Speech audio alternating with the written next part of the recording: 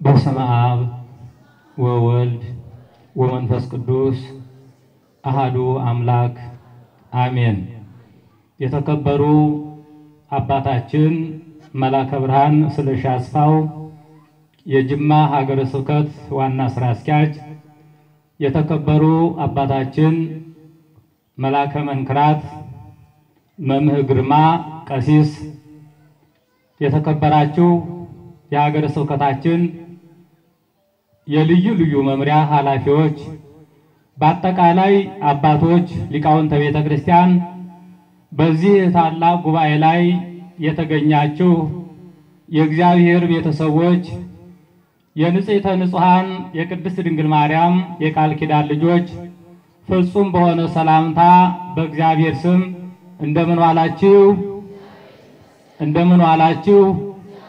መመስገን የባህሪ የሆነ ኃያሉ እግዚአብሔር ይህንን ዕለት ባርኮ ቀድሶ ለሰጠን እግዚአብሔር ክብር ምስጋና ይድረሰው።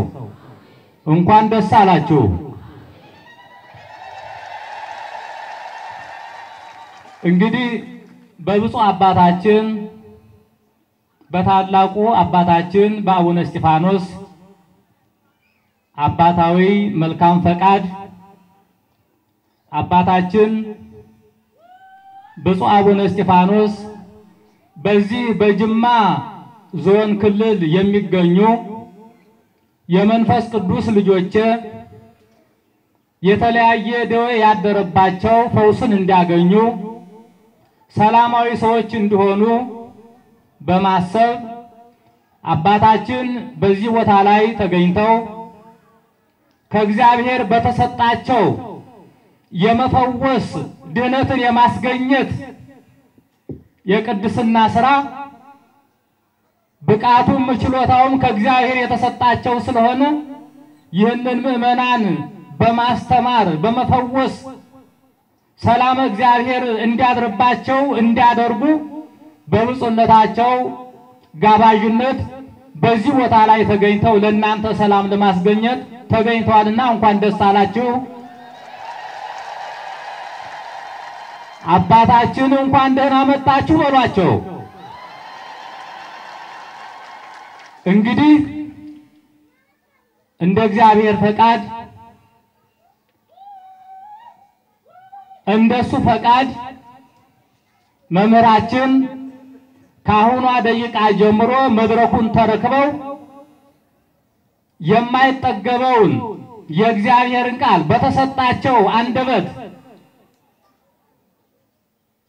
የእግዚአብሔርን ቃል ያስተምሩናል፣ ይመክሩናል።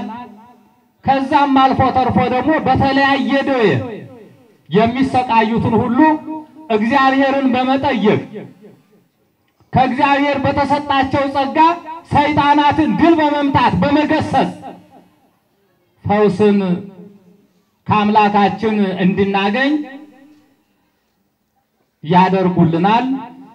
ቀጥታ ማንኛችንም ብንሆን ቀደም ሲል መድረኩን ከሚያስተባብሩት ከሚመሩት በተሰጠው ማሳሰቢያ መሰረት ሁላችንም ስነ ስርዓትን የተላበሰ ትክክለኛ ፍጹም የሆነ የእግዚአብሔር ሰዎች በመሆን ከመድረክ የሚተላለፈውን የእግዚአብሔርን ቃል በጥሞና በስነ ስርዓት በሰከነ አእምሮ እንድንከታተል በቤተ ክርስቲያን ስም እንዲሁም በአገረ ስብከታችን ስም አደራ እያልኩ አሁን መድረኩን በቀጥታ በጣም ለምንናፍቃቸውና ለምንወዳቸው ለምናከብራቸው አባታችን ለመምህራችን መድረኩን አስረክባለሁ።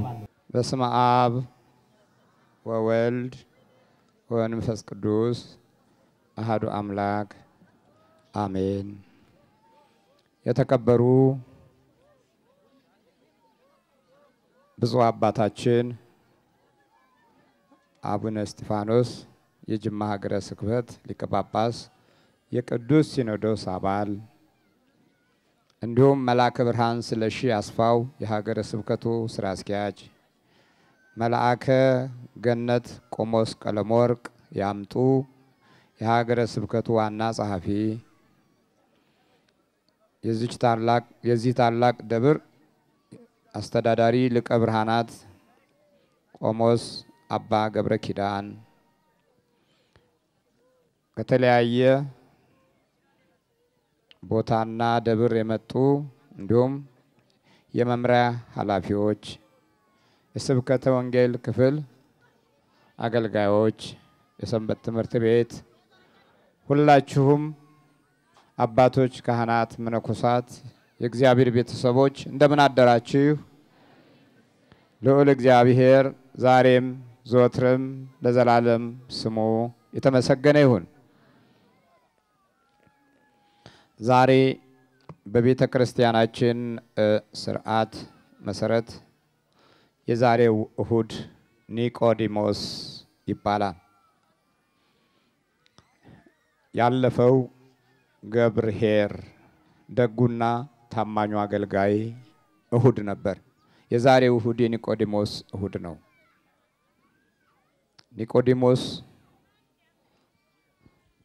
ከተናገረው ቃል ውስጥ አንዱን እንወስድና እኛም ዛሬ ያለንበትን ባህሪና ጠባይ የምንገነዘብበት ይሆናል። በመጀመሪያ ኒቆዲሞስ ማለት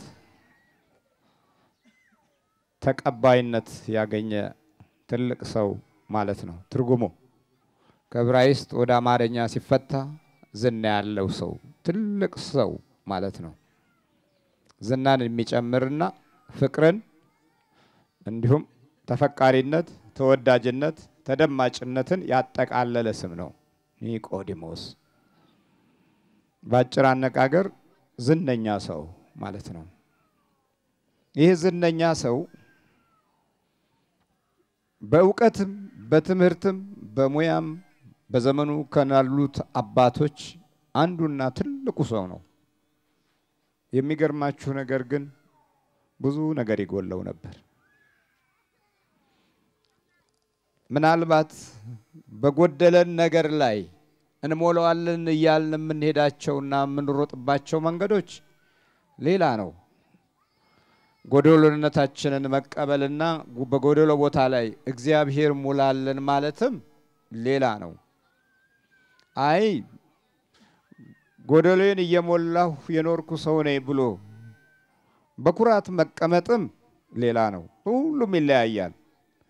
የኒቆዲሞስ ጎደሎነት ግን ለየት ያለ ነው። በራሱ ከፈሪሳውያን አሉ ከሚባሉ የሕግ መምህሮች አንዱና ብርቱ ሰው ነው። ስለዚህ መጽሐፍ ቅዱስ ምን ይላል? ዮሐንስ ወንጌል ምዕራፍ 3 ቁጥር 1 እንዲህ ይላል፣ ከፈሪሳውያን ወገን የአይሁድ አለቃ የሆነ ኒቆዲሞስ የሚባል አንድ ሰው ነበር። እርሱም በሌሊት ወደ ኢየሱስ መጥቶ መምህር ሆይ እግዚአብሔር ከእርሱ ጋር ከሆነ በቀር አንተ የምታደርጋቸውን እነዚህ ምልክቶች ሊያደርግ የሚችል የለምና መምህር ሆነህ ከእግዚአብሔር ዘንድ እንደመጣህ እናውቃለን አለው። ቆንጆ ብሏል። የሌሊት ተማሪ ነው። ናይት ስኩል እንደምንለው ማለት ነው። የሌሊት ተማሪ ደግሞ ቀን አይመቸውም። ይመቸዋል እንዴ? ቀን አይመቸውም። በቀን አይመላለስም። ቀን የሕግ መምህር ነው። ሌሊት ደግሞ ከጌታው ጋር ይመጣል። ሌሊት የነቃ ነው። ቀን ግን ከእርሱ ጋር አይታይም።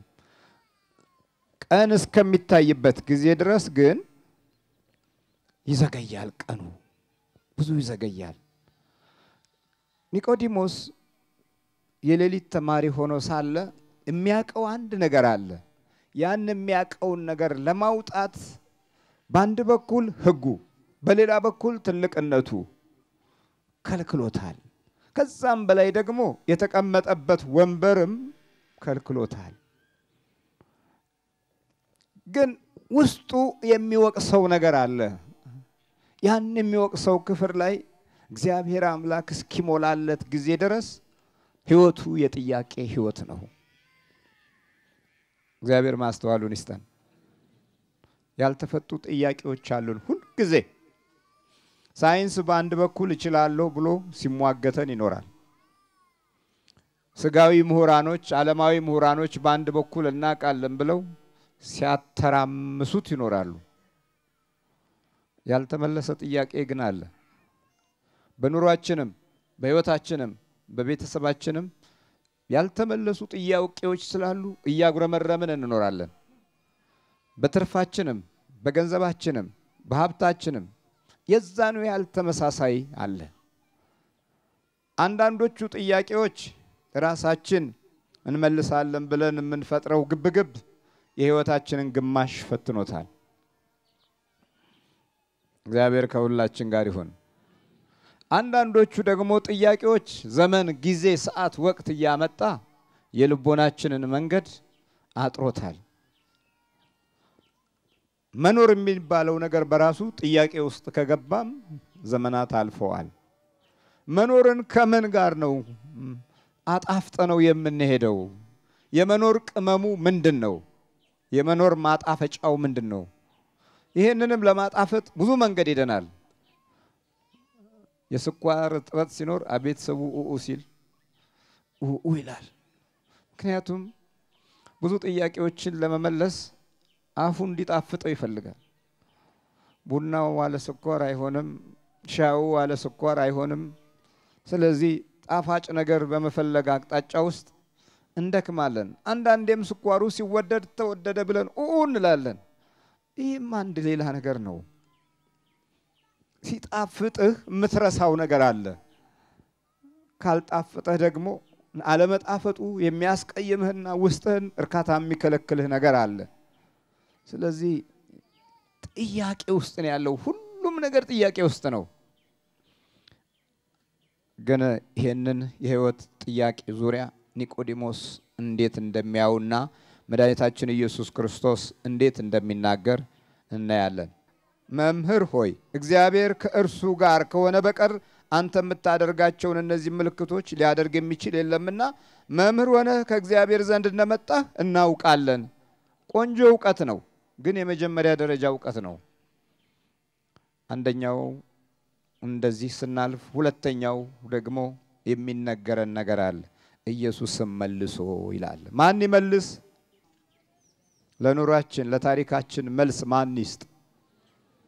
አሁን አስፈላጊ ነው። የእግዚአብሔር መልስ አስፈላጊ ነው። እግዚአብሔር ሆይ ተናገር ማለት አለብን። እግዚአብሔር አምላካችን ሆይ እስቲ ተናገር። በእኛ በኩል ጨርሰናል። ኒቆዲሞስ አሁን ተናግሮ ጨርሷል። ምናልባት ተናግራችሁ ካልጨረሳችሁ የሃይማኖት መንፈሳዊ ጉዞ አይገባችሁም። ተናግራችሁ ሲጨርሱ እግዚአብሔር እንዲናገር ቦታ ስጡት። እሺ፣ ከዛ በኋላ እግዚአብሔር ይናገራል። ኑሯችንን በራሳችን ደክመን ማብቂያው ላይ ምናዝን ከሆነ እግዚአብሔር ኑሯችንን እንዲጀምር ቦታ ስጡት። ትምህርታችንና ዕውቀታችን ዳራውና ታሪካዊ ምንጩ መድረሻውን እና መነሻውን ማወቅ ካቃተው እዚህ ጋር የታሪክም ቁስለት ስላለ በእውነት የደከማችሁበት አመታቶች ሁሉ እርም ሆነው ከፊታችሁ በጠላት የተከበበ ሆኖ ካገኛችሁት የራሳችሁን አቁሙና እግዚአብሔር ሆይ በሉና ቦታ ስጡት። ከዛ በኋላ መስራት ይጀምራል። እሱ መርሳት እሱ መናገር ከጀመረ እናንተ የሰጋችሁባቸው ነገሮች በሙሉ በምንም መንገድ ቦታና ስፍራ የላቸውም። ግን እግዚአብሔር እንዲጀምር ምን ያህል ፈቃደኞች ነን ነው። የለመድናቸው ልምምዶች ብዙዎቹ በእንቅፋት የተሞሉ እንዲሆኑ ራሳችን እየገሰገስን ሄደንበታል። ለምሳሌ ኑሯችንን እንመልከት። ኑሯችንን በአመልና በሱስ ገንብተነው ከሆነ ያንኑ ሲያከናውን ይኖራል። በነገር ገንብተነው ከሆነ ያንኑ ነገር ከቤታችን ቀን ከሌሊት ሳይወጣ ያንን መዘዝ የሚያመጣ ኃይል እያስተናገድን እንኖራለን። በምን የገነባነው እስቲ ኑሯችን ውስጥ ያ የተገነባበት ቀንና ዕለት የራሱን እርም ይዞ ወደፊት እየቀደመ ተስፋህን አካያድህን ሰላምህንና መንፈሳዊ ጉዞህን አዳክሞ ሆይ ሞቼ ባረፍኩት ትላለህ ለብቻ ወይ ለባለቤትህ አትናገር ወይ ለአባትህ ለእናትህ አትናገር። ግን የሙታን ቀን ይናፍቅሃል። የእግዚአብሔር ረድኤት ከሁላችን ጋር ይሁን። ማን ይናገር አሁን? እግዚአብሔር ይናገር። በዚህ ዘመን ሰዎች ተናግረው ሰዎችን ያፈዘዙበት ያደነገዙበት የቀጨጩበት ሞራላቸው ወደቀበት የባከነ ትውልድ የተገኘበት ነው እግዚአብሔር አልናገርም አንተ አትናገር ተባለና ሰው መናገር ጀመረ ካድሬው መናገር ጀመረ ሳይንሱ መናገር ጀመረ ፍልስፍናው መናገር ጀመረ ተናገረና እሱ ራሱ ብቻ ሬዲዮ ጣቢያው ብቻ እየተናገረ ሰዎቹ በውስጣቸው ያለቅሳሉ ውስጣቸው ያለቅሳል ኑሯቸው ያለቅሳል ግዚያቸው ያለቅሳል ልጆቻቸው ያለቅሳሉ ነገር ያስተማርነው ሬዲዮ ነገር ይጠብቃል ዝም ብሎ ቱሪናፋ ሆኖ ነገር ነው መንፋት ነው በቃ ግን እግዚአብሔር ይናገር እንደ ሀገርም እንደ ህዝብም እንደ ቤተክርስቲያንም ቦታ መስጠት አስፈላጊ ነው አሁን ኒቆዲሞስ የራሱን ጨርሷል ኢየሱስም መልሶ እውነት እልሃለሁ ሰው ዳግመኛ ካልተወለደ በቀር የእግዚአብሔር መንግስት ሊያይ አይችልም ማለት እንዴ አለ ይህ እንዴት ሊሆን ይችላል አለ እግዚአብሔርም ሲናገር እንዲህ አይነት ጥያቄ አለኮ ጎበስ እንዴት እንዲህ ሊሰራ ይችላል እንዴ ታዲያ እንዴት ይሆን ይቻላል ለሚያምን ምን ይቻላል ሁሉ ይቻላል የማ ጉዳይ ነው ይሄ የሳይንስ የጉልበት የፍልስፍና ጉዳይ አይደለም እቃዎች ተገጣጥመው ምን ብለው ውድ የሆኑ ኤክስሬዎችና የላብራቶሪ ኬሚካሎች ጉዳይ አይደለም ይሄ የሰማይ ጉዳይ ነው ስለዚህ ኒቆዲሞስ የሰማው ነገር አስደነገጠው አንዳንዴ እግዚአብሔር ሲናገር ልቦናችን ይባትታል ስለዚህ ዛሬ ምንድነው የምትሉት እግዚአብሔር ሆይ ምን በል ነው የምትሉት ተናገር የኔን ጨርሻለሁ አንተ ተናገር በል ኒቆዲሞስ ልክ ሲጨርስ ነው ኢየሱስም መልሶ እውነት እልሃለሁ እዚህ መጣችሁ እግዚአብሔር እንዲናገር ቦታ ያልሰጣችሁ ሁሉ የራሳችሁን ለመጨረስ ሞክሩ ከዛ በኋላ እግዚአብሔር ሲናገር ተሰሙታላችሁ አለበለዚያ ሁላችንም ተናጋሪዎች ስለምንሆን ጉዳዩ ወደ መቀባጠር ይሄዳል ያ ደግሞ ማለቂያ የሌለው ፍቅረቢስ የሆነ ተስፋ የሚያስቆርጥ ቀስ በቀስ ለአህዛብ መንፈስ አጋልጦ የሚሰጥ እውነተኛውን ታሪክ ህይወታችንና ከኑሮአችን የሚያጠፋ የበረከትና የረድኤት ተስፋዎች ተቋርጠውብን የምንጨነቅ የግል መዋተት ያከሰረን ሰዎች እንሆናለን ስለዚህ እግዚአብሔር ሆይ ተናገር ድንቅ ነገር ነው ሰው ዳግመኛ ካልተወለደ በቀር የእግዚአብሔር መንግስት ላይ አይችልም ማለት አሁን በስጋ ነው የቆምከው አለው እሱ መምህር እኮ ነው አቂ ነው በጣም ትልቅ ነው በስጋ ስለቆምክ ዳግም ልደት ግን ያስፈልግሃል አለው የዳግም ልደት ባለቤት ኢየሱስ ክርስቶስ በስጋ ተቀልጦ ከፊቱ ነው ያለው በመምህርነቱና ከእግዚአብሔር በመላኩ አምኗል ግን ውስጡ የቀረው በውስጥ በኩል ያልተጎናጸፈው እና ያላገኘው ኃይል አለ ያ የዛ ኃይል ጥረት ባለቤት ነው ኒቆዲሞስ አይሁድና ፈሪሳውያን በሙሉ ሲያዩት ምሁርና ትልቅ ሰው ነው በትልቅነታችን ውስጥ ብዙ ጎደሎች አሉ ባለን ደረጃና ሁኔታ ጎደሎች ወይም በእጥፉ አሊያም ግማሹን መስመር ጎሎ የምንኖርባት ዓለም ላይ ያለነው ግን እግዚአብሔር እንዲሞላ ነው ትልቁ ትክክል እመቤታችን ቅድስት ድንግል ማርያም በነበረችበት ዘመን ከልጇ ጋር ሆና አንድ ጎደሎ ቤት ገባች ሙሉ ነበረ በኋላ ጎደለ የሚያሳፍር ጉድለት ነው የት ነው ቦታው ቃና ዘገሊላ ጎደሎ ነበር በጣም ጎደሎ ነበር ያ ጎደሎ ቦታ ማን ይሙላው እስቲ የኛን ጎደሎ ቦታ ማን ይሙላልን እግዚአብሔር እንዲሞላልን የኛን ጨርሰናል አላለቀም አሁን ኒቆዲሞስ የራሱ ገናም አላለቀም ግን ነገሩን ጨርሷል በውስጡ በኩል ያላለቀ ነገር አለ በጎደለበት ስፍራ ላይ እግዚአብሔር ቦታ ካለው ምን ሰማውም የምናየውም የምናወራውም የሚያደምጡንም ሙሉ ይሆናሉ ምን ይሆናሉ ሙሉ ይሆናሉ እግዚአብሔር ሙሉ የሙሉ ባለቤት ነውና ሙሉ ነገር ይስጠን ድንግል ማርያም በነበረችበት ዘመን ሰርጉ ቤት የወይን ጠጁ አለቀ ጋኖቹ አተላ ብቻ ሆኑ የቀረው ዋናው ሲያልቅ የሚቀረው ምንድነው ማለት ነው? በመንፈሳዊውም በዓለማዊውም እንዲሁ ነው። ዋናው ሲያልቅ የሚቀረው ዝቃጩ ነው። ወይም ጠጅ ከሆነ አምቡላው ነው የሚቀረው። አምቡላ አይጠጣም፣ ጋን ያቆሽሻል። ተቀምጦም ለሸክለው አይመችም ወይም ለጋኑ አይመችም። ዝም ብሎ ከተቀመጠ ከታች ይቀደዋል። መጀመሪያ የወይን ጠጅ ተሸካሚው የሆነው ጋን ውለታ ቢስ ይሆናል። ለምን? ያበላሸዋል። ስለዚህ ቶሎ መገልበጥ አለበት። ሌላው ደግሞ ጊዜውና ሰዓቱ በመቤታችን ዘመን ያተላ ጊዜ ነበረ። የወይን ጠጁ አልቋላ። ዘመኑም ያተላ ዘመን ነበር። የወይን ጠጁ አልቋላ። ጎደሎነትን ለመናገር ፈልጌ ነው። ከዛ በኋላ ጌታ ሆይ የወይን ጠጅ እኮ የላቸውም ማለች እሷ። ከዛ የሚገርም ነው። የላቸውም የምትል እናት አለን አይደል እንዴ? አሁንም የላቸውም ትበለን። ገንዘብ የላቸውም፣ ልጆች የላቸውም፣ ሀብት የላቸውም፣ በረከት የላቸውም፣ መንፈሳዊ ጸጋ የላቸውም፣ ፍቅር የላቸውም። የላቸውም ያለችበት ስፍራ ላይ የቀረውን አስታውሱ። ምንድነው የቀረው? የቆሸሸ አተላ ነው የቀረው። የላቸውም የምትል እናት ከሌለችን እኛም የህብረተሰብ ዝቃጮች እንሆናለን።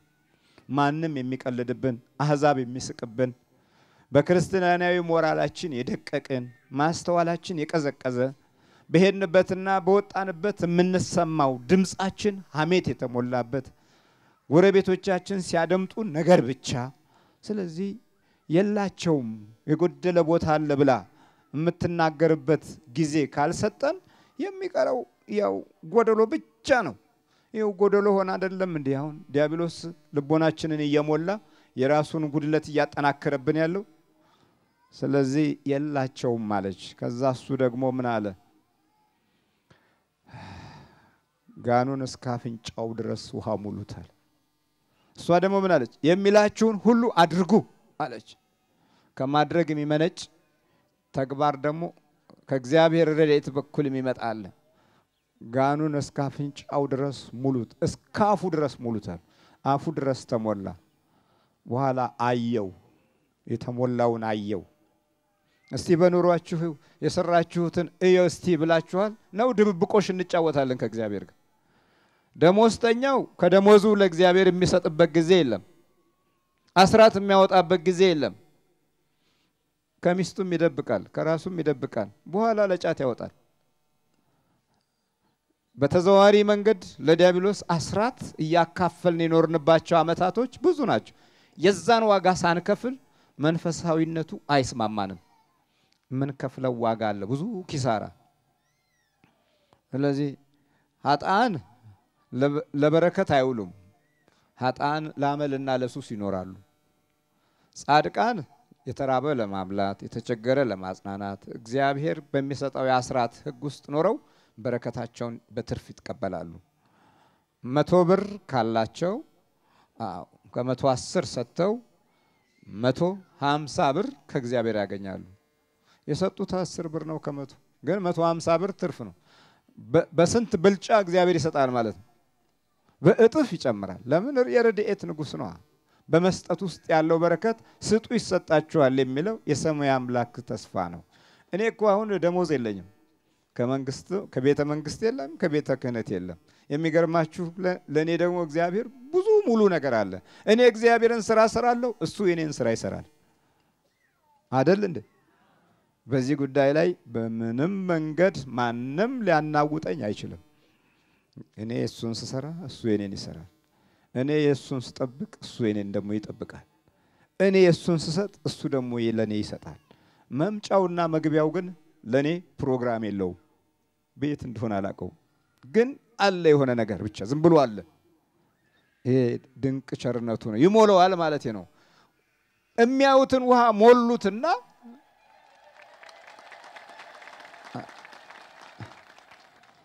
የሚያዩትን ውሃ ሞሉትና ከዛ በኋላ ኃላፊነቱ ያንተ ነው አለች እመቤታችን ቅድስት። ያንን ውሃ ወይን ጠጅ ያደረገውና የሚያስደንቅ ንግግር ተናገሩ በኋላ እንዲህ ብለው ተሞላ በቃ ሲሞላ የሚያሰክረውን ወደ ኋላ አስቀረው ቅራሬውን አጠጣህን ምን ነው ዶኪማስ እንደዚህ ያደረከን በቅራሬ ህዝቡን አስክረህ ዋናውን የወይን ጠጅ ደብቀህ አሁን ታመጣለህ እንዲያሉ ማለወጣው ነገሩን ሁሉ አስቡት ግን አተላው ተደፍቷል ጋኑ ታጥዋል ንጹህ ውሃ ተሞልቷል እንዲህ አይነት ትውልድ እንዲኖር የአዲስ ኪዳን ታሪክ ሀ ብሎ በጋብቻ ውስጥ ያለው ሙሉነት በቅድስት ድንግል ማርያም ተገለጠ ስሙ የተመሰገነ ይሁን ተስፋ አለን ማለት ነው ኒቆዲሞስ እንደዚሁ ጎደሎ ነበር ከዛ አሁን አልተወለድክም ያለው በስጋ ነው አለው ኢየሱስም መልሶ ከውሃና ከመንፈስ ቅዱስ ካልተወለደ በቀር ወደ እግዚአብሔር መንግስት ሊገባ አይችልም ከስጋ የተወለደ ስጋ ነው ከመንፈስ የተወለደ መንፈስ ነው አለው በዚህ ጊዜ ዲያብሎስ ሰምቷል መወለድን ሰማ ከመንፈስ መወለድን አወቀ ልክ ጌታችን ኢየሱስ ክርስቶስ ሲናገር እሱም ባለበት ዙፋን ላይ ሆኖ ያደምጣል ከስጋ የተወለደ ምንድነው አለ ስጋ ነው ማለት ምንድነው እናት ልጇን ስታይ ልክ ወይ አፍንጫው ወይ አይኑ እንደናቱ ነው ማለት ነው አባትየው የሚያይና ግንባሩ የኔን ይመስላል ይያለ እየደባበሰ ከስጋ ስለተወለደ እኮ እስቲ ለና ደሞ ዙር እስቲ ወገቡ ማን ይመስላል የቀድመ አያቴን ይመስላል ይላል ሲሮጥ አረማመዱን ታያላችሁ ቁርጥ እኮ አያቴን ይላል ደሞ አንዳንዱ ድምጹን ይከተልና አነጋገሩን ሁሉ ይሄ ድምጽ የማን ነው አንቺዬ እንዴ የከሌ እኮ ድምጽ ነው የሚመስለው ከስጋ የተወለደ ምንድነው ስጋ ነው በመንፈስ ደግሞ መወለድ አስፈላጊ ነገር ነው የሁላችንም ምጥረት ከመንፈስ የመወለድ ጉዳይ ላይ አስበንበት አናቅም እግዚአብሔር ይቅር ይበለን ለምን በሳይንስ በኩል ካልመጣ አይገባህማ አሁን አይገባህም እኮ ነጮቹ ካላወሩልህ አይገባህም እዛ ያሉት ፈረንጆች ጽፈው ወዳንተ ካላመጡ አሁን እዚህ ቢነገርህ ታሾፋለህ የግድ ለማመን ነጭ ያስፈልጋል ማለት ነው ዓለም ይሄን እዚህ ህይወት ውስጥ አልደረሰም ከመንፈስ መወለድን አላመነበትም ግን መንፈስ ይዞታል ግን የተወለደበት መንፈስ ክፉ ነው ይሄኛው ግን መንፈስ ቅዱስ ነው ከመንፈስ ቅዱስ መወለድ ግድ ነው አለ በመንፈስ ቅዱስ ግብር የተጸነሰው ጌታ ስለ መንፈስ ቅዱስ ሥራ ሊነግረን ከሰማያት ሰማያት ወርዶ ከድንግል ማርያም ተወልዶ በአካል ተገኘ በአካል ሲገኝ አካላችንን ከምስጢረ መለኮቱ በመካፈል ነፍሳችንን ከሰማያዊ ቅድስናው ህይወታችንን በመለወጥ ባህሪያችንን በእግዚአብሔር መንግስት የታመነ ኃይል እንዲኖረው በመንፈስ ቅዱስ በመሙላት ከመንፈስ መወለድ ግድ ነው አለው አለበለዚያ እግዚአብሔር መንግስት አታገኝም አለው ኒቆዲሞስ በጣም ገረመው አንዳንዴ ይገርማችኋል እኮ እና እንዲህ ዳግመኛ ልትወለዱ ያስፈልጋችኋል ስላሉ አታድንቅ ነፋስ ወደሚወደው ይነፍሳል አለው ምሳሌው ደግሞ አይገርማችሁ ነፋስ ወደ ምንም እንደሚለው ወደሚወደው ይነፍሳል መንፈስ ቅዱስም ልክ እንደዚህ ነው ወደሚወደው ነው ታአታየው ማለት ነፋሱን ግን ስራ ሲሰራ ታየዋለህ እግዚአብሔርን ስራ እንደዚህ ነው አሁን ክፉ መንፈስ ነፋስ ነው እናንተ ሌላ መረጃ ትፈልጋላችሁ ክፋትን ሲገልጽ ብቻ በቂ ነው መረጃው አሁን የተቀደሰ ነገር ወዳለሁ አይልም ሰይጣን ይላልን ብሩክ ነገር አይልም ድንግል ማርያም ሆይ እርጅኝ አይልም ቅዱስ ሚካኤል ሆይ እርዳኝ አይልም የሚለው ነገር ቢኖር ዲያብሎስ አግዘኝ ነው የሚለው እውነትን ለመናገር አቅም ያጥረዋል ግን የተንኮል ስራዎቹን ለመናገር ድፍረት አለው ይሄ ብቻ ይበቃ መንፈስ እኮ ነው ነፋስ ወደሚወደው ይነፍሳል የመንፈስ ቅዱስንም ስራ የዲያብሎስንም ስራ እዚህ ጋር ደግሞ የሚዋጋውን ኃይል ያሳየን ነው የመንፈስ ቅዱስን ስራ አሳይቶ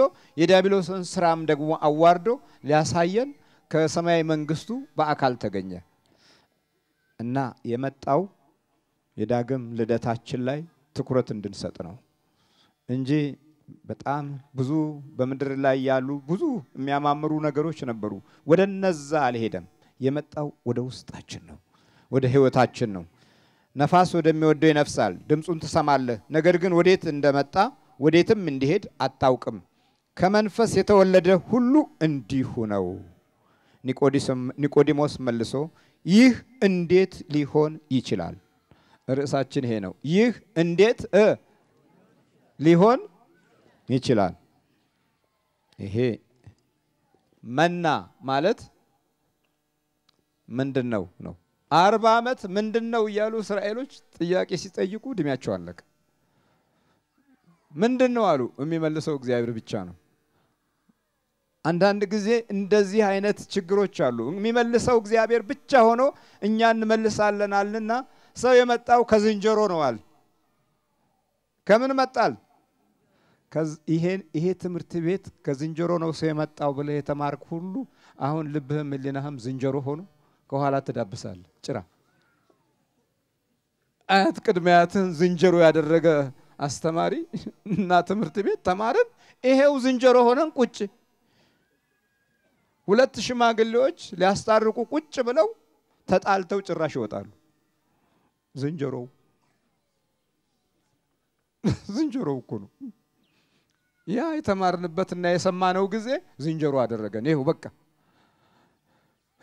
ዝንጀሮ ፍቅር ያቀም መብላት ብቻ ነው የሚያቀም ከበላም ደሞ ይዞ መሸሽ ነው ይዞ መሮጥ ነው በቃ ስለዚህ የተማርነው ያወቅነው የተረዳነው ቅድሚያት አያቶቻችን ዝንጀሮ ያደረገ ትውልድ የሥላሴ ፍጡርነቱ እስኪገባው ድረስ ሌላ የሚከፍለው መስዋዕትነት አለ ከዛ እንዴት ሊሆን ይችላል የሥላሴ ፍጡር ነን እንዴት ሊሆን ይችላል ይላል በዚህ የትምርት ቤቱ ያሉ ምሁራኖች እግዚአብሔርን እንዳይናገሩ የተከለከሉ ናቸው የትምርት ካሪኩለማቸው ውስጥ የእግዚአብሔር ስም የለም በስመ አብ ወልድ መንፈስ ቅዱስ ብለው የሚጀምሩ በቀዳማዊ ኃይለ ሥላሴ ዘመን የነበሩ አስተማሪዎች ግማሾቹ አብዮተኞች ሆኑ ግማሾቹ በ8ኛው ሺህ ደርሰናል ብለው ንስሐ ገብተው ሞቱ ግማሾቹ ተራማጆች ሆኑ በቃ ከዛ በኋላ ያለው በሙሉ በቃ ተለወጠ አሁን ልባችን በሙሉ የሚሸተው ዝንጀሮ ነው ዝንጀሮ አንድ ጊዜ ሴት አንበሳን አየና ጎምለል ሲል አየችው ሴቷ አንበሳ አንተ ከኋላህ ምን መለጠህ አለች እንዴ ይሄን ሁሉ ድንጋይ ይሄን ሁሉ ገደል የፈጠርኩት እኔ ነኝ አንቺ ስለዚህ ሀገር ስጠብቅ ቂጤ ነው የተመለጠው አለ ሀገር ስጠብቅ ነው አለ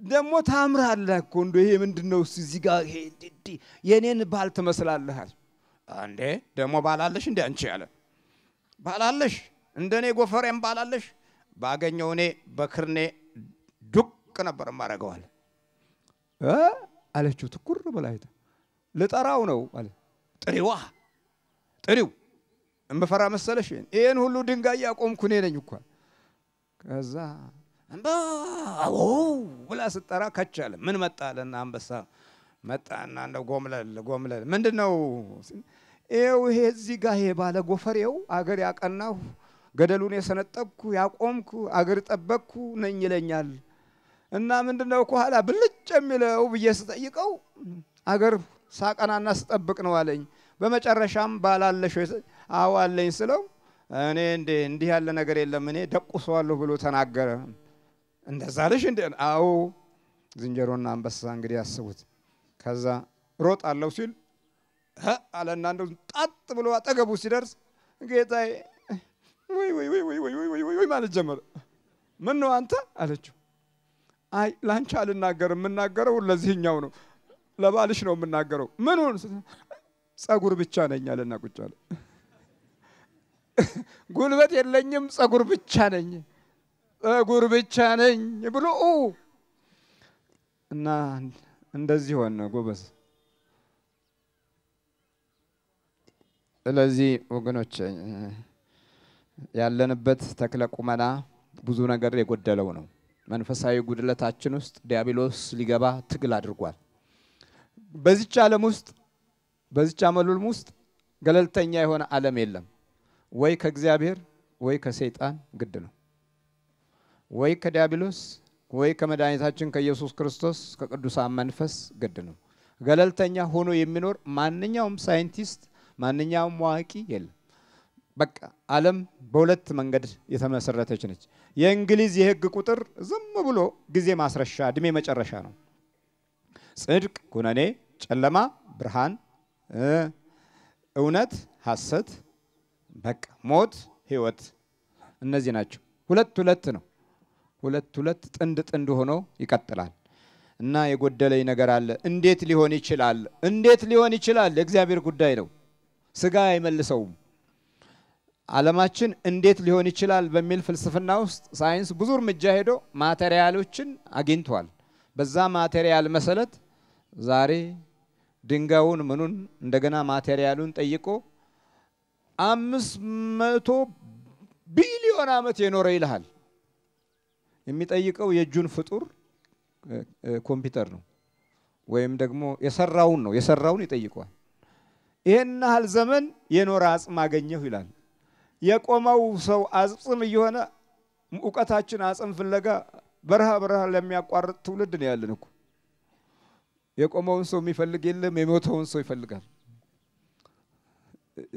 ተገላብጦብናል የኛው ሳይንስ ይሄን ያህል ወደ መድረበዳ ወጥቷል ለቋል እንትኑ መስመሩን አጥቶታል ብዙ እውነቶች ተደብቀውብናል እግዚአብሔር ግን የጎደለውን እንዲሞላ እንደ ኒቆዲሞስ ቦታ መስጠት ይቻላል ይህ እንዴት ሊሆን ይችላል አለው እንዲህ አለው ከሰማይ ከወረደ በቀር ወደ ሰማይ የወጣ ማንም የለም እግዚአብሔር ስሙ የተመሰገነ ይሁን ምን አለ ከሰማይ ከወረደ በቀር ወደ ሰማይ ማንም የወጣ የለም አይደል ያለው ከሰማይ ወረደልን ቃል ስጋ ሆነ ጸጋንና እውነትን ተመልቶ በእኛ አደረ ይላል ዮሐንስ ወንጌል ምዕራፍ 1 ቁጥር 14 ላይ ቃሉን ላከ ስጋ ሆነ በስጋነት ብቻ ይቀጥል አይደለም ስጦታን ይዞ መጣ ጸጋንና እውነትን ተመልቶ በእኛ አደረ አያችሁ ሙሉ ነገር የሚሰጥ እግዚአብሔር ነው ስለዚህ በኑሯችሁ ውስጥ ያለውን ጎደሎ ሙሉ አርገን በሉት ምን ያርገን ለምን እንዲህ ነው የሚለው ጸጋንና እውነትን ተመልቶ በእኛ አደረ ኢሳይያስ አንድ ወቅት ላይ ምድሩ ጎደለበት መሪው ሞተ ኦዚዮን ሞተ ትልልቁ ባለስልጣኖች ሁሉ ፈሩ ተንቀጠቀጡ ደነገጡ ትልቁ ንጉስ ሞተ አበቃ አለኝ የሚለው ሲጎድል አለኝ የሚለውን ሲያጣ እንዲህ አለ ቀና አለ ብዙ አመት ቀና ያላለ ነብይ ነበር ቀና ሲል ጊዜ እግዚአብሔር ረጅምና ከፍ ባለ ዙፋን ላይ አየሁት የልብሱም ዘርፍ መቅደሱን ሞልቶት ነበር ቤተ መቅደሱም በጸሎት ዕጣን ጭስ ተሞልቶ ነበር በሰማያትም ያሉ ኪሩቤልና ሱራፌል ቅዱስ ቅዱስ ቅዱስ እግዚአብሔር የሰራዊት ጌታ እግዚአብሔር ምድር ሁሉ በክብሩ ተሞልታለች ሲሉ ሰማዋቸው አለ ምድርም በምን ተሞላች አለ ግን በምድር ላይ በክብር የተሞላችው ስለሞተ ይመስላችኋል ኦዚዮን ሲሞት እግዚአብሔር ተገለጠ የኛም ነገሮች ሲሞቱ የኛም መሻቶችና ፕሮግራሞች ዝም ብለን አንተ ቀደም እስቲ ብለን ስንጀምር ክብሩን እናያለን ጸጋውን እናያለን በትምህርት ቤት ቀደም ብለህ ከሄድክ አዎ ነገም በስራ ላይ እሱ ይቀድማል በእውቀትም በኩል ቀደም ካልክ የዲያብሎስ አገዛዝና የጥፋት ኃይሉ ይቆማል እግዚአብሔር ጸጋውን ያብዛልን ስለዚህ አሁን ኒቆዲሞስ እየሰማ ነው ከሰማይ ከወረደ በቀር ወደ ሰማይ የወጣ ማንም የለም እርሱም በሰማይ የሚኖረው የሰው ልጅ ነው አለ የማን ልጅ ነው አለ የት ነው የምትኖሩት አገራችሁ የት ነው በሰማይ የሚኖረው የምን ልጅ ነው አለ የሰው ልጅ የፈረስ ያህያ የዝንጀሮ ልጅ አይደለም ያለው በሰማይ የሚኖረው የሰው ልጅ ነው አለ ኑሯችንን የት ወሰደው ሰማይ ላይ ዛሬ የምትገነዘባቸው መንፈሶች ይሄንን ሰማያዊ አናኗር እጥረት እንዲመጣ ትግል የሚያረጉ ናቸው ከሙያ ከእውቀት ከስራ ከኑሮ ውስጥ አንዱ ትልቁ ትግል ሰማያዊ የሆነ ኑሮ እንዲጠፋ ነው። በሰማይ የሚኖረው የሰው ልጅ ነው። ሙሴ በምድረ በዳ እባብን እንደሰቀለ እንዲሁ በእርሱ የሚያምን ሁሉ የዘላለም ሕይወት እንዲኖረው እንጂ እንዳይጠፋ የሰው ልጅ ይሰቀል ዘንድ ይገባዋል። በእርሱ የሚያምን ሁሉ የዘላለም ሕይወት እንዲኖረው እንጂ እንዳይጠፋ እግዚአብሔር አንድያ ልጁን እስኪሰጥ ድረስ ዓለሙን እንዲሁ ወዷል አለው። ኒቆዲሞስ የጎደለው ነገር ላይ አሁን እግዚአብሔር እየሞላለት ነው። እኔ ጎደሎ ነኝ አንተ ሙላ ስንል አቤት ትልቅ በረከት ነው። ተሞልቻለሁ ብለን ስንል የጎደለ ትውልድ የባዘነ ታሪክና ኑሮ ሀገርም ራሱ ይባዘናል እኮ እና እንሄንን እናፈራለን። ከዛ በኋላ ዓለሙን እንዲሁ ወዷል። ዓለም በልጁ እንዲድን እንጂ በዓለም እንዲፈርድ እግዚአብሔር ወደ ዓለም አላከውምና በእርሱ በሚያምን አይፈረድበትም። በማያምን ግን ባንዱ በእግዚአብሔር ልጅ ስላላመነ አሁን ተፈርዶበታል። ብርሃንም ወደ ዓለም ስለመጣ ሰዎችም ስራቸው ክፉ ነበርና ከብርሃን ይልቅ ጨለማን ስለወደዱ ፍርዱ ይህ ነው አለ። ኒቆዲሞስ በጨለማ ይማር ነበር። ከዛ በኋላ እንዲህ አለ፣ ክፉ የሚያደርግ ሁሉ ብርሃንን ይጠላል። ምን አለው?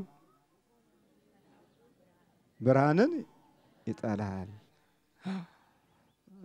የሽፍንፍን ቀን አለች። ፍንፍን ብለን ማታ እቃ ቢጠፋን አንዳንድ ነገር ቢጠፋን ሽፍንፍን ብለን ማታ ሲመሽ ወፋ ቡኮ ጋር ሄደን መረጃ እንፈልጋለን። ጧት ደግሞ እንመጣና ይቅርበኝ የሄድኩበትን ይቅርበኝ እንላለን። ነጠላ ቆርጠን ቀሚስ በጥሰን ወስደን እናስመትተና ደግሞ ወደ ቤተ ክርስቲያን እንመጣና ወይ አንተ አይተዋል እኮ ስራዬ ይቅርበለኝ እንላለን። እንደውም ይሄንን ተንኮላችንን ለመናገር ነው ወደዚህ ምን መጣው። ለምን ብዙ ያልቆሙ ነገሮች አሉ ባህሪያችን ውስጥ። ይኸውላችሁ ክፉ የሚያደርግ ሁሉ ብርሃንን ይጠላልና ስራውም እንዳይገለጥ ወደ ብርሃን አይመጣም። ስለዚህ ኒቆዲሞስ ወይ አንተ የቀን ተማሪ ሁን አለው። የማታው ተማሪነት ቆይ ግድ የለህም የጎደለህን የሚሞላበት ቦታ አላሉ። እንዴት ሊሆናል ይችላል እያለ ልቡን ሰጥቶ ያደምጧል። መድኃኒታችን ኢየሱስ ክርስቶስ የተሰቀለ ጊዜ የመጀመሪያው በቀን ስጋውን ለመከፈንና ስጋውን ከመስቀል ላይ ለማውረድ የመጀመሪያው ሰው ማን ነው? ኒቆዲሞስ። ፈሪሳውያን ወገን ሆኖ የአይሁድ አለቃ ሆኖ አረ ክርስቶስን ስጋ ስጡኝ ብሎ ድፍረት አገኘ። አሁን የምን ተማሪ ሆነ? የቀን ተማሪ ሆነ። ትዝ አለው ያ ልደት ትዝ አለው። መንፈሳዊ ልደት ውስጡ ሲበረታ ስልጣኑን ማዕረጉን ከፍታውን ማየት አልፈለገም። በቃ የክርስቶስን ስጋ ፈልጋለሁ አለ። እኛ መቼ ነው ክርስቶስን ስጋ የምንቀበለው? ምን አላችሁኝ?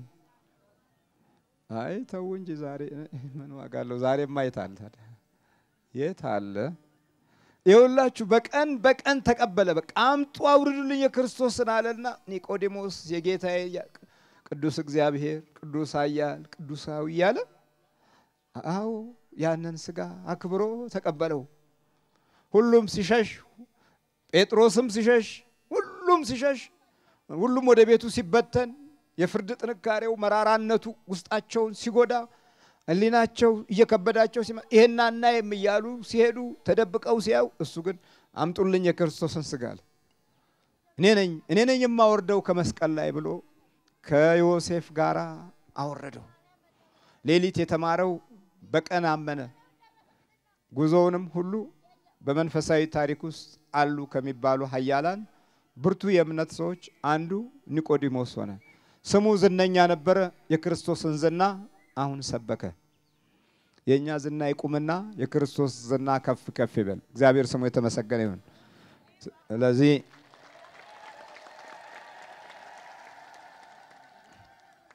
በክርስቶስ ስጋና ደም ተባርከን የኒቆዲሞስን መንፈሳዊ ክብር ዳግም ልደት እኛም ኃጢአት ያበላሸብንን በደል የወሰደብንን ዲያብሎስ የገፈፈንን በመቤታችን በቅድስት ድንግል ማርያም አማላጅነት በክርስቶስ ስጋና ደም ኃይልና በመለኮታዊ ይቅርታው በኩል አልፈን የመንግስት ወራሾች እንድንሆን እግዚአብሔር አምላካችን ያብቃን። በጌታችን በኢየሱስ ክርስቶስ ስም የመተት ዛር ቡዳ ውቃቢ አፍዛ ደንግዝ ትወጣል። እዛው ሂድ ወረድ እኮ አልኩ። ሂድ ወረድ። አንዳንዱ ዘራችን ነው። መንፈሱ ዘሩን ከለቀቀ ምን ይባላል? ቡዳ አፍዛ ደንግዝ መተት ቡዳ የዛር ቡዳ የውቃቢ ቡዳ የአይነ ጥላ ቡዳ የአይነ ጥላ ቡዳ አቤት ክፍለ ሀገር ቡዳ ይበዛበት አቤት ቡዳ የትምህርት ቤት ቡዳ መስተፋቅር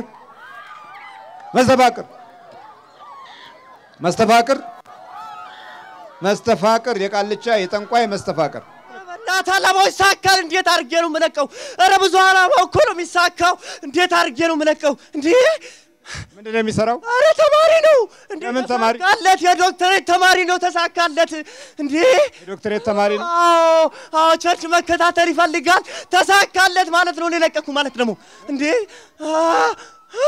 ኧረ ቸርች እጄን አቃጠለኝ። ለምንድን ነው የተማሩትን የምትይዘው? አይ በቃ ልጁ ማለት ደግሞ ልጁ ለቀኩት ማለት ብዙ ነገሮች ሰራ ማለት ነው። ቸርች መሄድ ይፈልጋል።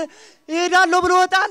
ሌላ ቦታ ነው ወስደው ነው። ቸርች ሳይሆን ቤተክርስቲያን በል። ቤተክርስቲያን ቤተዛው የትኛው ቸርች ልትወስደው የምትፈልገው? ማን ምንድነው ዛ ካምፓስ ጋር ያለው እሄዳለሁ ብሎ ወጣና ልክ ከግቢ ሲወጣ የት እንደሚሄድ አስረሳዋለሁ። የት እንደሚሄድ ታስረሳዋለህ? ወዴት እንደሚሄድ ራሱ አስረሳዋለሁ። ከግቢ ሲወጣ ምን ነው ወደዚህ ዙር። ምን ተወኛ ትላለህ? ለምን ተወኝ ትላለህ? በቃ ልጁን ፈልገዋለሁ። ሰይጣንና ጋንተ ሰይጣን ነኝ። ሰይጣን አዎ ትምህርቱን ሲማር የቱ ላይ ነው ጥቃት የምትፈጽመው? ልቡና ወገቡ ላይ። ልቡ ታረጋዋል። ልቡን እኮ ሆስፒታል ይሄዳል በየጊዜው። ታመምኩ ይላል፣ ይመታል። ማንም አያለትም። ዶክተሮቹ ደህና ነህ ብለው ያባርሩታል። ዶክተሮቹ አዎ በቃ ምን አለ ባጠፋውን። እህቱንም እኮ ይዣታለሁ፣ አጠፋታለሁ። እናቱንም እኮ ተጫውቼባታለሁ። እናቱን በልጅነቷ ይዣት ላጠፋት ነበር ቅዱስ ገብርኤል እያለች ላጠፋት ፌን ተሳስባ ላትመልሳታል ቅዱስ ገብርኤል። ልጆቹ ወደዚህ ንገራቸው። በቃ ተወኝ። ላጥፋቸው። ለምን ላልማቸው አትልም? በቃ አይሆንም። ቤተሰቦቻቸው ፍቅር አላቸው። በፍቅር ነው የሚኖሩ የሚተሳሰቡ። በቃ እንዴት እንደዛ ይኖራሉ? ልጁ ደግሞ የሆነው የተቸገረ ሰው ሲያይ ወይኔ ይላል። ዝም ብሎ ያልፍም። እኔ ደግሞ ቅጥል እላለሁ። ቅጥል ምን አቃጠለ? ማይዝም እኮ የሚያናድ ደግሞ ሰው ምናምን ሲጎዳው አይቶ አንዳንዴ ሊመታው ሲያስብና ይተዋል። ምን አይነቱ ምናምን ይቃጠላለሁ። እንዲመታ ፈልጋለሁ ግን አይመታም። እንዴት ነው መምታት ማለት? እንዴት መምታት? ቦክስ ነው። ትናንት መታኝ ትዝ ይላል እዚህ ጋር። እንዴት አድርግ? ሱን እንዴት አድርጌ መታው? መታኝ አንተማ ከባድ ነው። ይከብዳል ቦክሱ። አዎ ና እንደዚህ ነው። ና ወደዚህ ወድስቱ ነው ያለ ልብ ላይ ነበርክ። ልብና ልቡን ነው ልቡንና ወገቡን ነው ያስኩት። በቃ ላጥፋው ፈልጌ ጭንቅላቱ ምናምን ሌላ ነገር እንዲያስብ ምን እንደሚያስብ እኮ አያውቅም ልጁ። ለምንድን ነው ማስበው ይላል። እንዴ ምን እያሰብኩ ነው ይላል። እኔ ራስ እየተጫወትኩበት። እንዴት ነው እንዲያስብ የምታደርገው? በቃ ሌላ ነገር አሁን አነባለሁ ምናምን ብሎ መጽሐፍ ሲይዝ ምንም እኮ አያነብም። አነባለሁ ምናምን ብሎ ከላይብረሪ አይወጣም። መጽሐፍ ይዞ ቁጭ አንድ ሉክ ምናምን አንብቦ ሌላ ነገር እያሰበ ከሌሊቱ 7 ሰዓት ምናምን ሲሆን የት ነበሩ? ምንድነው ምሰራ? እኔ ምን አይነት ሰው ነኝ ይላል። ስቃለሁ። ያኔ አንተ ትስቃለህ? ደስ ይለኛል። ከዛ በኋላ ይዤው ከላይብረሪ ሲወጣ እኮ ሁልጊዜ ማለት ነው ምንም አላነበብኩም። ዶርም ገብቶ ልጆች ጋር ሄዶ ምንድነው ዛሬ ምንም ሳላነብ ይላል። ይሄ ያለቅሳል እንዴ ዝም ብሎ ይሉታል ልጆች። አቁለትማ ይማረራል። አማርረዋለሁ። ሌላ ሳይንስ አለ፣ ሌላ ዩኒቨርሲቲ አለ። ያ በስጋ የቆመው ዩኒቨርሲቲ ሌላ ነው። ሌላ የተደበቀ አንደኛ ዩኒቨርሲቲ አለ። ይሄ አንደኛው ዩኒቨርሲቲ እምነት ነው።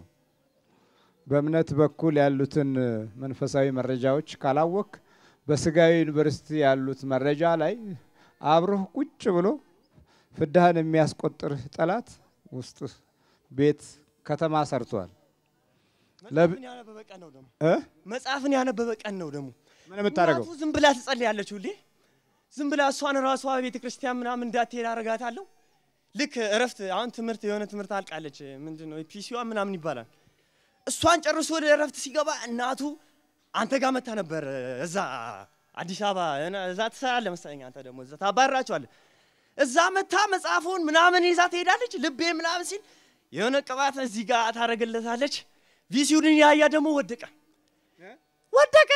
እንደዚህ አሁን ቁጭ ብሎ ሲነሳ ቁጭልም ማርግለታለሁ እንዴ ደም አይነስ አለብኝ ደሞ ተምሯል እኮ ደም አይነስ ነው መሰለኝ ምናምን ፕሮግኖሲስ በቃ ይጀምራል ውስጥ ደም አይነስ ይዘኝ ምናምን ይላል ዶክተሮች የልብ ህመም ነው ምናምን ሲሉት ራሳቸው ይንቃቸዋል ልጁ እኮ በጣም ከባድ ሰው ነው በጣም እንደምታው እንዳይመስሉ በጣም ጂኒየስ ማለት ማን እንደሆነ ታውቃለህ ምን ማለት ነው ጂኒየስ አሳቅም አይደል አዎ በጣም ጭንቅላቱ ያልተሰራበት ጭንቅላት ነው ይዛለው እኔ ነኝ ደምድሜ እንደዚህ ያስ አቤት ወጣጣርኩት እኮ ማኛ ናት ልጅ አደቺ ሰራውላት እንጂ እኔ ደሞ ላጠፋት ነበር እንዴ የምትመረቅ ያጠፋት ልበት ነው ይሄ ዶክተር ተመርቆ አረ በጭራሽ እኔ አልፈልግ እንዴ ዶክተር እንዳይሆን ማለት ነው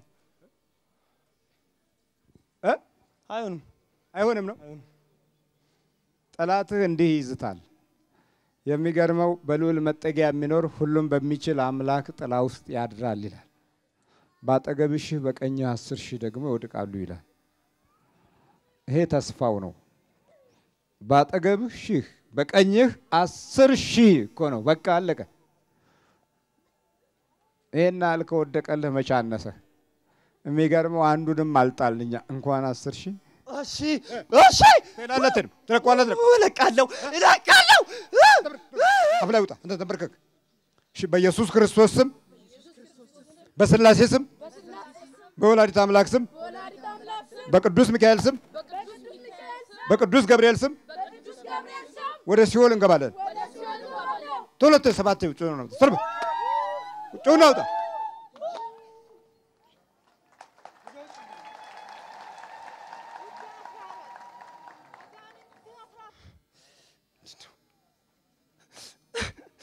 ምንድነው ምን ነው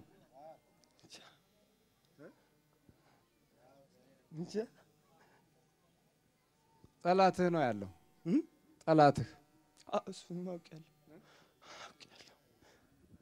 በቃ ልብህን የሚበታትነው ምን የሚለው አብሮ የተወለደ አይነ ጥላ መጽሐፉን ሳነብ በዛ አካባቢ ላይ ነበር የተኛሁት እቤት መጽሐፉን ምናምን ሳነብ በዛ አይነ ጥላው ሰንጋላ ምናምን ላይ የሚለው ላስደርስ ነበር የተኛሁት ያመመኝ በጣም ልቤን አመመ ልቤን በጣም መቱኝ እናቴ ቀባ ቅዱስ ምናምን አረጋችልኝ ነበር እና በዚህ የቀጠቀጠችልኝ ነበር በመቁጠሪያ በመቁጠሪያ የመታችልኝ ከዛው ደግሞ የሆነ VCD እስከ ቁጥር 10 ምናምን 20 ስንት ምናምን ድረስ አይቼ ነበርና እሱ ሳይ በጣም ልቤናም ዱሮ ይጨልምብኝ ነበርና ጨልሞብኝ ተኛው በዛ ስነቃ መጽሐፉ ተበትኖ ነበር ቤት ማለት ነው እንደዚህ እዚህ ጋር እንዴት እንደቆምክ አጣቀም ማለት እዚህ ጋር ቁጭ ብዬ ነበር እና አሁን እዚህ ጋር ደግሞ አንድ ሰው አይቼ ነበር እዚህ የቆምኩም እንጂ አላውቅም ምን አይነት ሰው እዚህ ሰዎቹ እንደዚህ ለማየት ስሞክር መቱኝ መሰለኝ እሱ ደግሞ በቃ ቆምኩ እንደገና ጠፋው መሰለኝ እንጂ አላውቅም ትለዋወጣለህ እንጂ አላውቅም ስንተኛ ዩኒቨርሲቲ ተማሪ ሁለተኛ አመት በምን ሙያ ሜዲሲን ምን ዶክተሬት ሜዲካል ዶክተሬት ጠላት በሙያ ላይ ይሄን ያህል ይሰለፍብሃል ወደፊት ያለ መንፈሳዊ የህይወት መንገዶች በአግባቡ ውሳኔ ባለው በእግዚአብሔር ቸርነት በኩል እንዳታልፍ ውስጥህን አደብዝዞና ስጋዊ ትንቅንቅ ውስጥ ሁሉንም ከማጣት ጋር የተያዘ ተረብሸህ እንድትኖር ፍላጎቱ ነው ካት መተት እንዳትማር ምንድነው የምትማረው ተማሪ ነኝ የትምህርት ቤት ፕሪፒ ተማራለች ፕሪፒ ምንድነው ፕሪፒ 12 ክፍል ላይ ትምህርቷ እንድጠላ ዘመዶቿ እንድጠላ ነው የመጣሁት የተላከው ሰይጣንና ጋንንት ነው ይሄ ልብስ ስንት ብር ነው?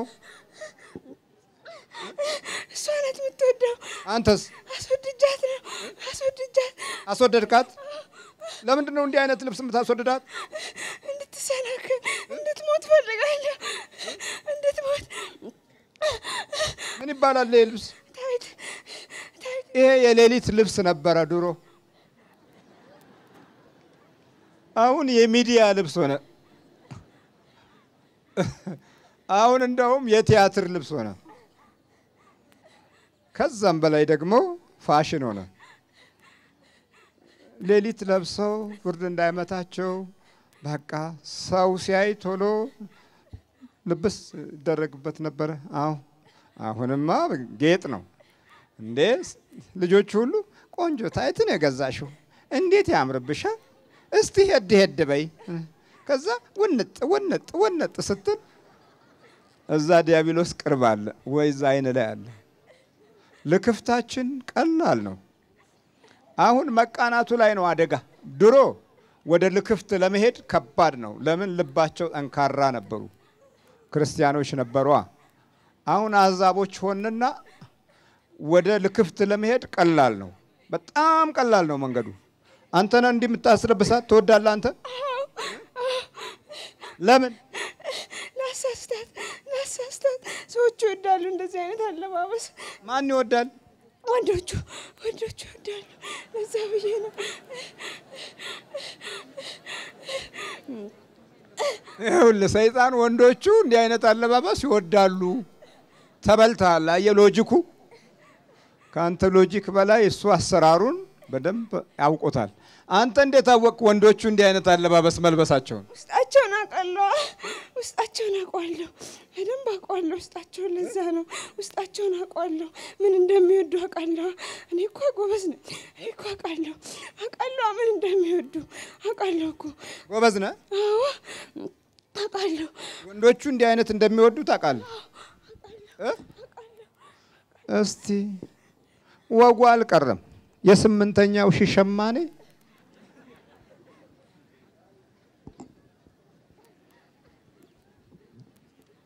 እቺ እንግዲህ ነጠላ መሆኗ ነው። ድሮ መቀነት ነበረች። ሸማኔው ቆራጣ፣ ለባሹ ቆራጣ ለቆራጣ ተገናኘ።